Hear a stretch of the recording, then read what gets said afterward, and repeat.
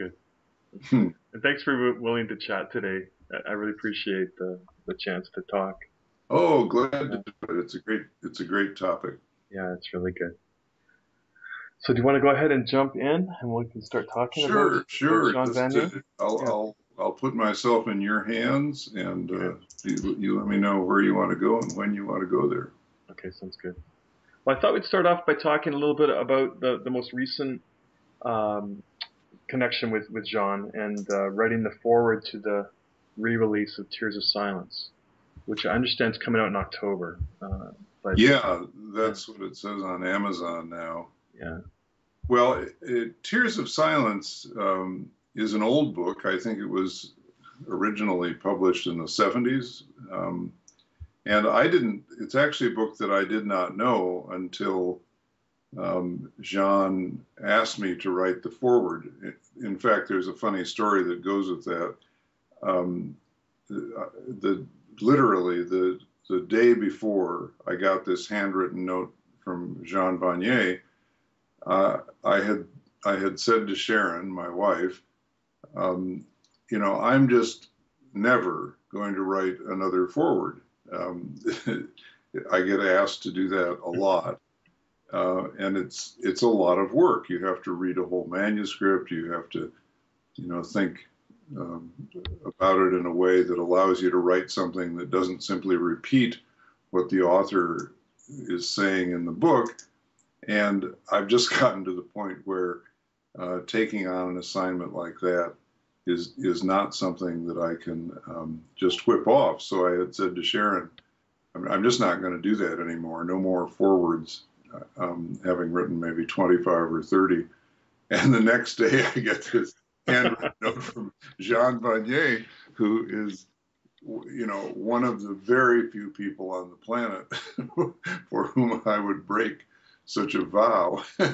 And I showed it to Sharon and I said, God really has a sense of humor. You just have to yeah, give God credit for knowing a good joke. So of course I said yes. Jean Vanier has long been a hero of mine, and as usual with Jean's writing, this is a very simple and straightforward book. I think that's one of Jean's great strengths. He simply doesn't complexify topics that need to be kept right on the ground. He doesn't over intellectualize them. He just speaks right from the heart. In the case of this book, about the invisible people in our society, or the discounted people, the marginalized, the dismissed, those who in biblical language are the least among us, and does a beautiful, beautiful job of it. And in this new edition of Tears of Silence, Jean's words are accompanied by photographs. I don't know the photographer, but I've seen a little bit of his work, and it's really, really beautiful stuff. So I was very happy to write the foreword, and began by telling the story of a woman I met years ago who had a daughter with a severe developmental disability, and how this woman who loved her daughter deeply, and who basically lived two lives. She had to do everything for herself as well as for her daughter. Um, Gave me the great gift, as she gave everyone she came in contact with, the great gift of not caring about who we were in worldly terms. She cared nothing about one's role or one's status or one's productivity. She had simply learned through her daughter to see the essential humanity in everyone she met. And of course, that's what we all yearn for, to be accepted, embraced, loved, affirmed for who we are rather than what we do. And so that story seemed like the perfect place to begin this forward, because that vision, those eyes for the essential humanity in every person, is one of the great gifts that Jean Vanier and L'Arche bring to the world as well. So I'm glad I broke my vow, but if anybody's thinking about asking me again, yeah. Let it be known. I'm not writing anymore. That's great. Yeah. And how is it that you first got to know about Jean Vanier? How far back does that go for you? Well, I knew you were going to ask that question, so I had a chance to do a little reflecting on it. I realized when I read the question that I wasn't sure about that. But I think the answer is that years ago I had a friend who worked in one of the L'Arche communities here in the United States. As I recall, it was in the state of Iowa. And I visited that community at one point. And I think it was after that, but I can't be altogether sure, that my dear friend Henri Nouwen, the Catholic priest and writer, I think the really spiritual virtuoso,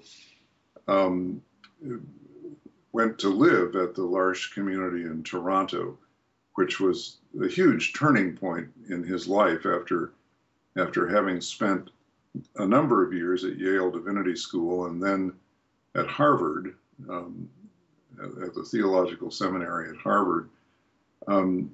Two places where who you are as a human being doesn't really matter. All that matters is what you can do, yeah, and how well you can do it. And I think Henri, really wounded especially by his experience at Harvard Divinity School, went to live in the L'Arche community in Toronto. And I started hearing stories from Henri about this amazing community and about this wonderful man, Jean Vanier, with whom Henri had become friends when he visited Jean in France. So between Henri and his powerful way of interpreting his experiences at L'Arche, and there's some wonderful stories that come out of the time he spent there, between Henri and my friend, who was a worker resident at this L'Arche community in Iowa, I got to know L'Arche, the L'Arche International movement, and Jean Vanier, and was especially attracted to Jean's books about community.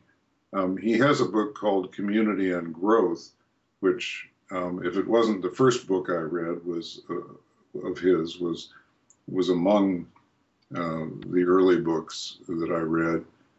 And I'll always remember that he has in that book a definition of community that I've quoted many, many times since then, which is very simply, community is a continual act of forgiveness. And I love that definition because I spent 11 years of my life living in an intentional community, a Quaker community called Pendle Hill, where about 80 people live a common life together, sharing meals and worship and physical work and study and decision making and a lot of other stuff. And I just think that the genius in sort of summing it up as in those words, community is a continual act of forgiveness, is a genius to be respected and admired.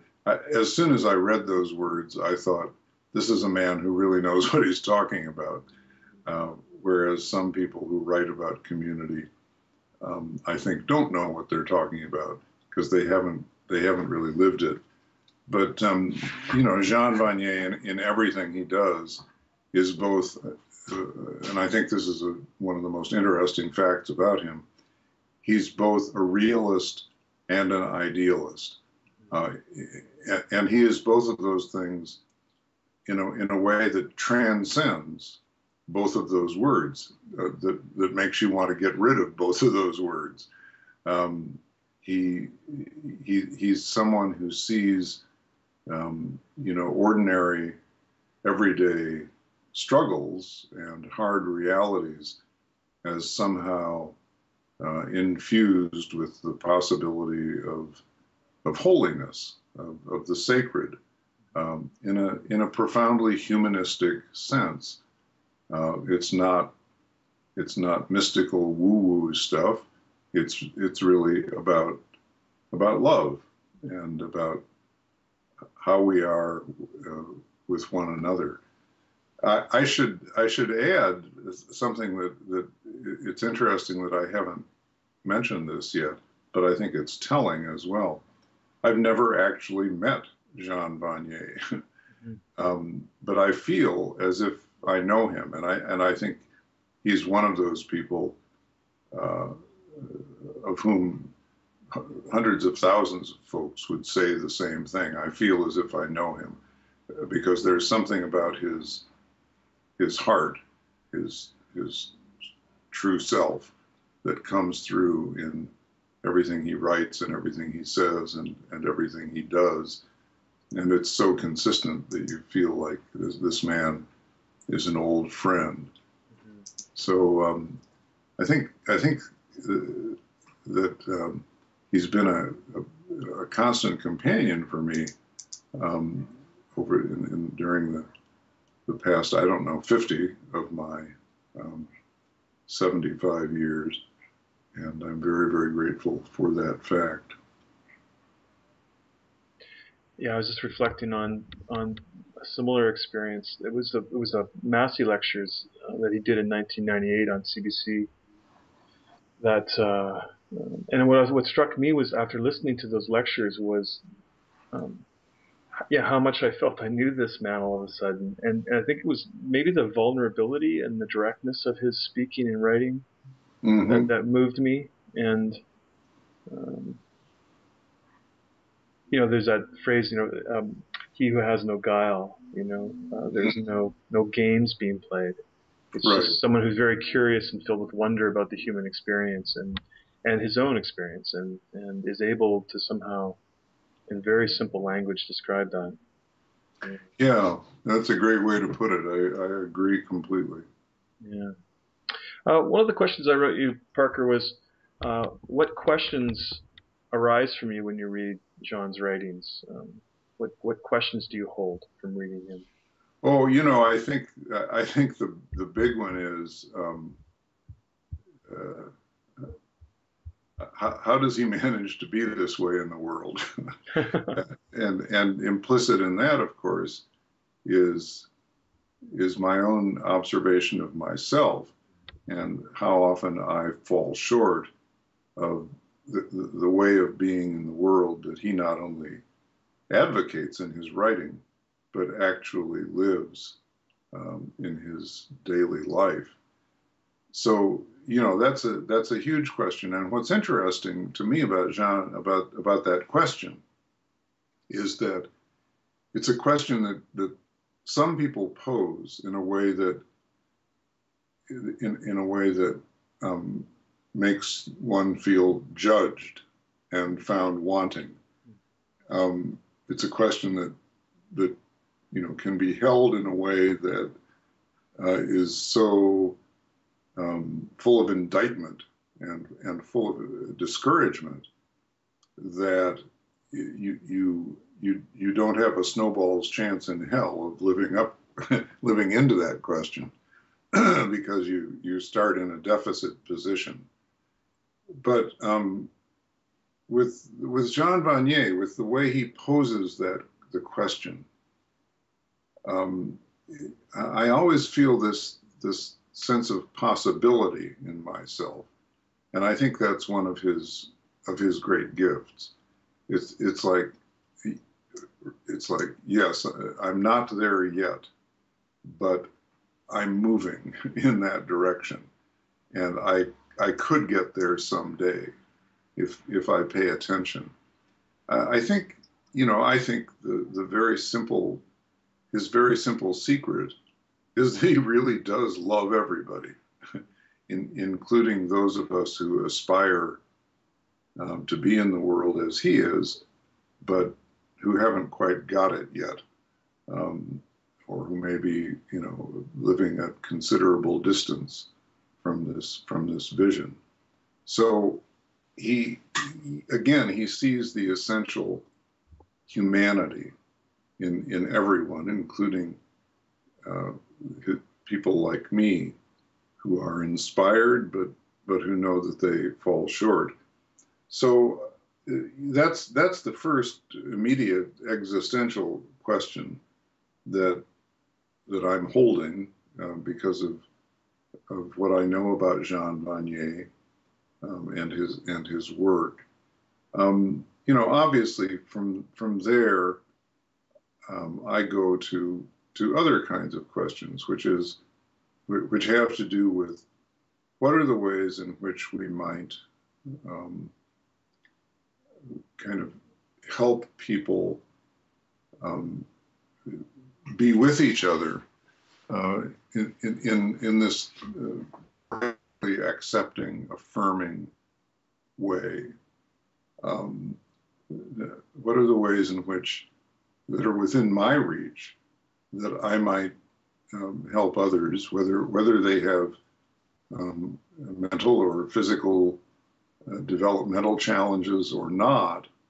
We're all developmentally challenged in one way or another, and how is it that I might help myself and those that I come in contact with on a daily basis to live into this human possibility that Jean Vanier keeps holding up before us? And I think in part of my answer to that, Dan, has been in this work that you and I share, the work of the Center for Courage and Renewal, the work we do in Circles of Trust, the work that's been going on for 20 years now, in which we try to assist people in the helping professions in rejoining soul and role, in bringing their own identity and integrity more fully into their professional and public lives. Or to put it very simply, the work that for me at least is based on the very simple notion that what every human soul most yearns for is that deep bow from another, the deep bow that says, I see you, I hear you, I honor you, I respect you, you are an important part of my reality.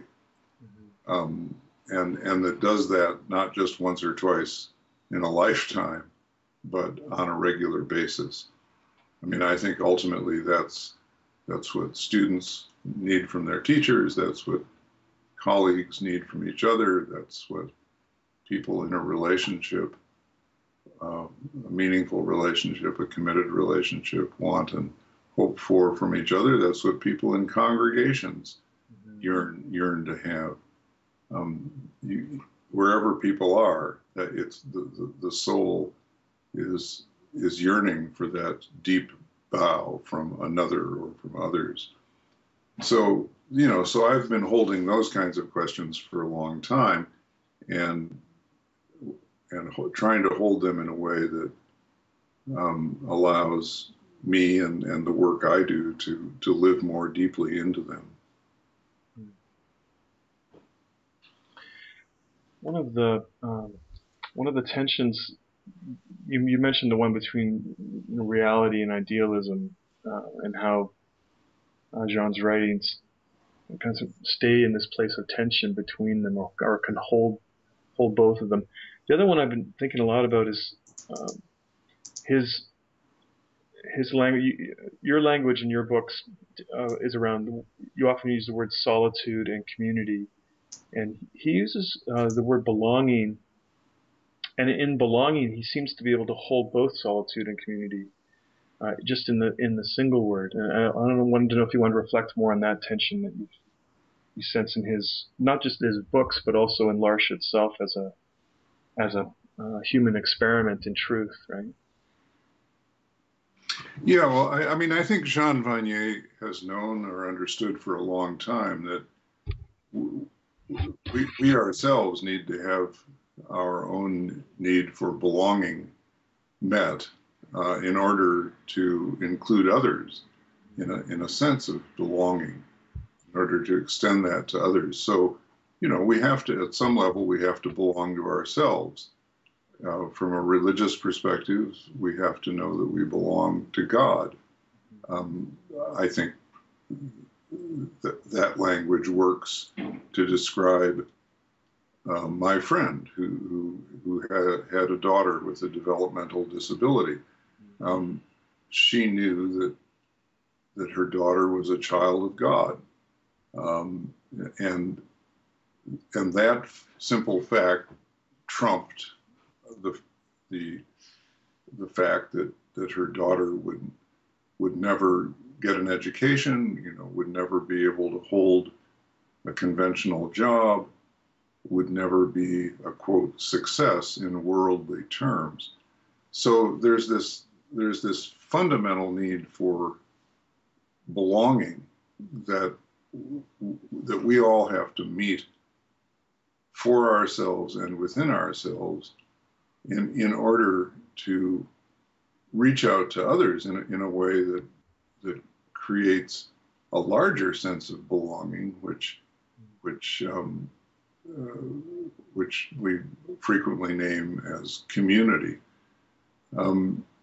So I think you're right, Dan, that there's a sense in which my language of solitude and community and the single word that Jean uses, belonging, can serve as, they do a dance of some sort with each other. But I also think that that it's important to acknowledge the necessity and the power of solitude in our lives. As I've written somewhere, I don't think solitude simply means being alone. I think it means the capacity to be with yourself wherever you are, whether you're in a monastic cell or in a crowd, the capacity to be fully present to yourself.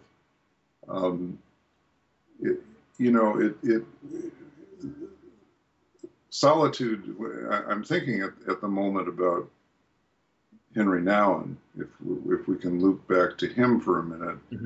And one of the things that Jean has observed so honestly and touchingly about Henri, which was something that I observed as well in the many years of our friendship, was that Henri had a very hard time being alone. Henri was desperate, really, for friendship, for relationship. And Jean talks in an interview that I saw recently. I think you may have seen this, Dan, the one he did for the Work of the People. If you haven't, I strongly recommend it. He's asked about his friendship with Henri Nouwen, and he said, well, friendship meant two very different things to Henri and me. To Henri, it meant that I should be available to him at any hour of the day or night when he had a need. And I laughed when I heard that, because that was absolutely true. And Jean Vanier goes on to talk in a very loving manner about the reality in Henri's life that out of this sort of deep loneliness came this powerful writing. And of course, life and the spiritual life, these are very complicated matters, and one doesn't want to oversimplify anything. It's Henry wrote about, or he revived the concept of the wounded healer. And a lot of the healing in Henry's writing comes directly out of his own woundedness.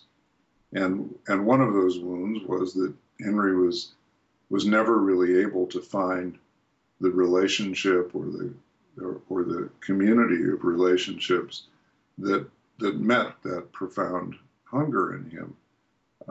And out of that wound, he wrote, very compelling things about our quest for community with each other and with God.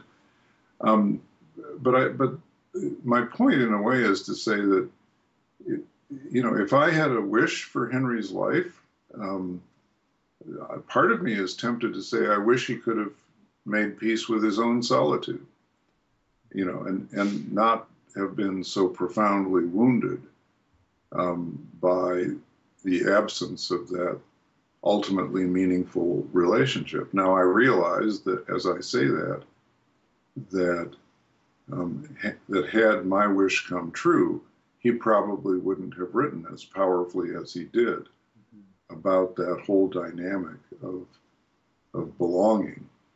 And so I don't want to rewrite history. I don't want to rob Henry of his gift, but I'm trying to put my finger on why it is that I think the word belonging and those sort of paradoxical concepts of solitude and community sort of all need to be in play as we think about what our lives require and how it is that we want to be in relation to one another. Yeah, thanks, Parker. I've just got one final question that we can explore together before we wrap up, and that's just the question about in what ways do you think that Jean has contributed to the world and to the betterment of things? What do you think his contribution is or has been? Well, I think it's been huge, and I also think it's been a quiet contribution in an interesting way. He's not as famous as Henri Nouwen became. He's not as famous as Bishop Tutu. He's not as famous as the Dalai Lama. I think one of the reasons that I deeply admire Jean Vanier is that he has, in many ways, simply gone about his work without, ever asking for headlines or recognition, without ever having a big publishing company behind him promoting his writing. Dan, I've got a truck going outside my window. Yeah, I heard it. It's okay. Can you hear it? Yeah, it's not too bad, actually. Close the window. It's interesting when they interviewed Jean Vanier on CBC Radio for the Massey lectures. It was one of those rare moments where he didn't actually come to Canada to give a series of lectures. They interviewed him from Charlie from France, and there's trucks going by in the background as they're talking to him, and birds are chirping, and you can hear it's actually at his house. It's pretty lovely, actually, to hear that going on. If I had more birds going here, I'd keep the window open. Right now, all I can hear is truck, so I'm going to close it. I'll be right back. Okay.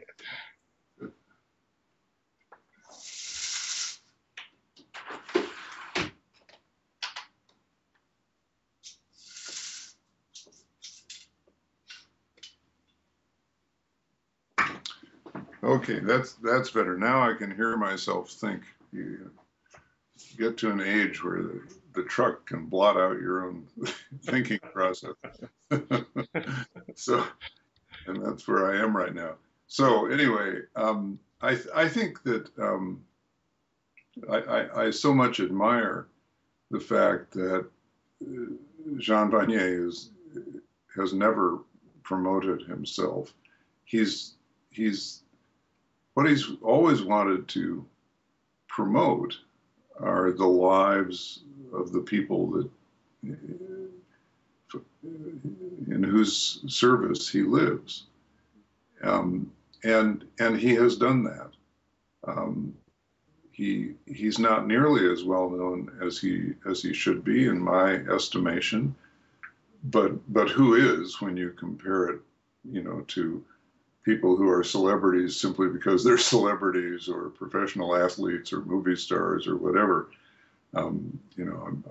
Don't get me started on that. We just have a lot of false standards about who it is that ought to be known in our society.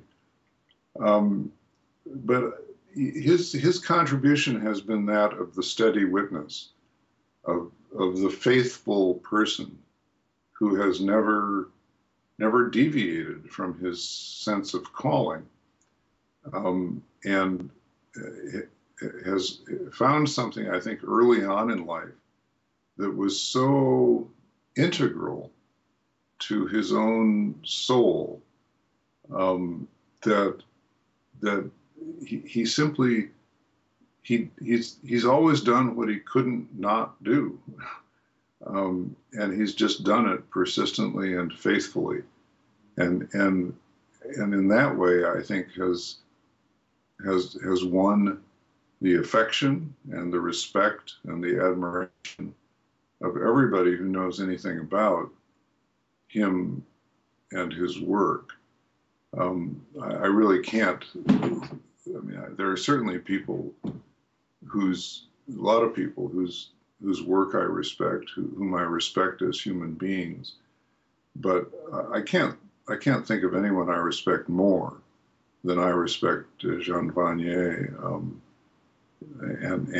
and his work. So I think his contribution to the world has been, the almost impossible task of lifting up those who are, again, the least among us, to use that biblical phrase, and telling us time and time again in the simplest and most straightforward and most fully embodied ways, we're all in this together. We're no different from one another, and we all have, to quote the name of the new book one more time, we all have tears of silence. We're all, weeping over some loss or some sense of not being seen or received, or respected for who we are. And it's such a simple gift, really, to give each other. And when we give it to another, we give it to ourselves. I think that's part of the gift exchange that is always such a miracle. When you give it away, you get it back. And there's so much woundedness in the world that can be healed by reaching out to heal other people's wounds. So, these are all things that I think I've learned from Jean Vanier and his writing and the L'Arche communities, more than more powerfully than I've learned them anywhere else. And in my mind, that's huge. That's worthy of a Nobel Prize right there. Well, thanks, Parker. It's been great to talk together. And what I'll do for you is, out of this experiment this summer with these folks that are coming, we're going to be listening some interviews with Jean, listening some interviews with you, and then also some of your writings, some of John's writings, and just kind of entering into the ways in which you have both talked about community, about society, about the individual, and then out of all that, though, I'll type together some reflections for you, just as a gift to give back to you. What the group has been talked about, what we discovered together. It's good. I'm looking forward to that. It's something really rich about bringing two different reflectors together and see in which ways they shed light on each other. So I'm Well, excited for the project. I'm honored to be in Jean's company. Absolutely, Henry's as well. So thanks for doing that, Dan, and blessings on your work and your life and your family. Thanks, Parker.